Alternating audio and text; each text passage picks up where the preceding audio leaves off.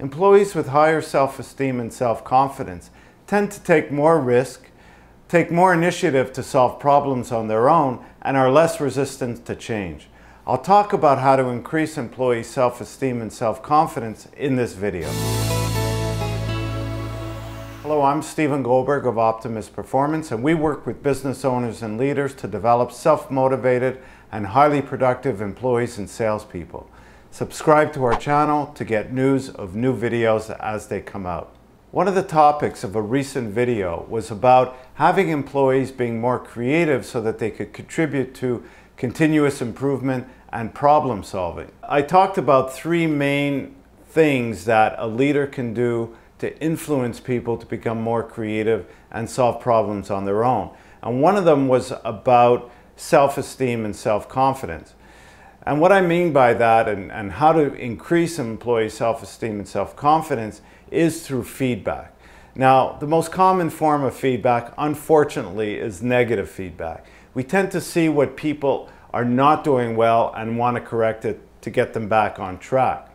However, there needs to be a balance between positive and negative feedback, because too much negative feedback can lower somebody's motivation and affect their self-confidence and self-esteem, as they never know when they're doing something right.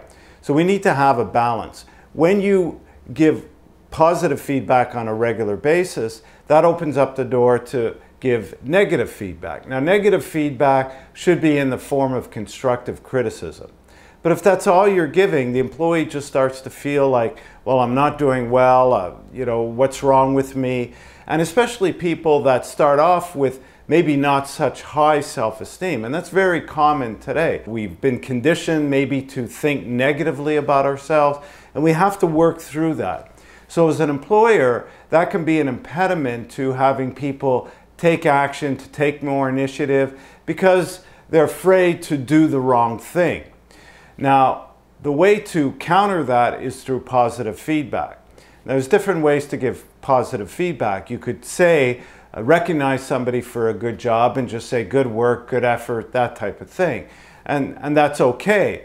But you want to be more explicit, because then it has more impact on the employee, and you want to point out certain behaviors or skills that the employee used to produce a certain result. For example, if somebody produces a great report or a good report, you want to say, not just say, well, great report, thanks for doing that, but what made that report great? Well, you went into great detail in that report. You obviously researched very well, and it shows your ability and your strength in research and also your attention to detail. So that's great. What that does, it touches more the person in terms of really connecting with one of their strengths or some of their strength, and it makes them feel good. And not only that, it just reinforces that notion that they are doing things well and that they do have the skills to do even better. So it'll give them the confidence and the self-esteem to take more initiative and do more on their own. And that's really what you want to bring out in the person, because as an organization grows, obviously you want to delegate more responsibility, and the more that people have the openness to change and to take on more things, the better you're going to be able to delegate more responsibility and more difficult tasks perhaps, and stretch that person a little bit. One thing to do to put this into practice is to start observing, what are people doing well? We have to retrain our thinking.